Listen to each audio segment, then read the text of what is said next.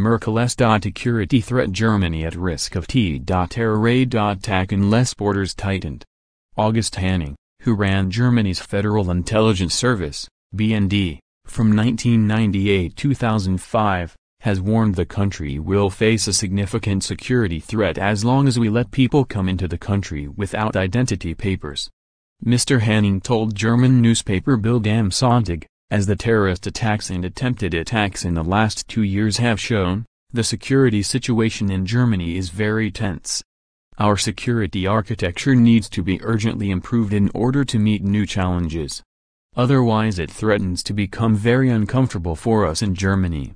Mr. Hanning also criticized Angela Merkel's refugee policy, claiming an undeniable link between internal security and efficient border control. He said Germany had learned its lessons from the case of 2016 Berlin attacker Angela Merkel, who was already known to German authorities before he drove a lorry into pedestrians browsing a Christmas market. However, he considers it negligent for Germany to allow refugees in without stronger identity controls. Mr. Hanning said, "I believe everyone involved learned from that case, and things have improved a great deal.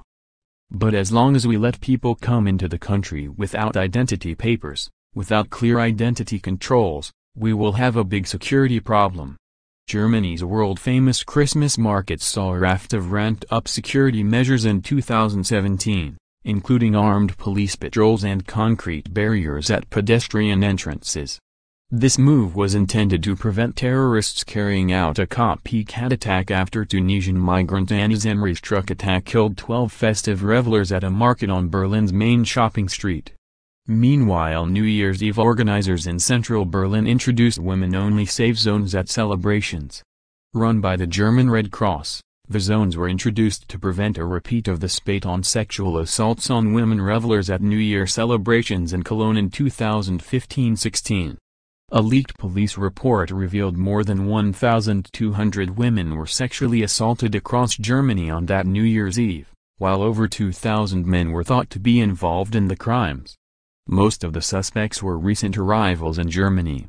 As well as the women's zones, police introduced a raft of security measures for New Year's in Berlin, banning large bags, rucksacks, suitcases, glass bottles and alcoholic drinks from the site.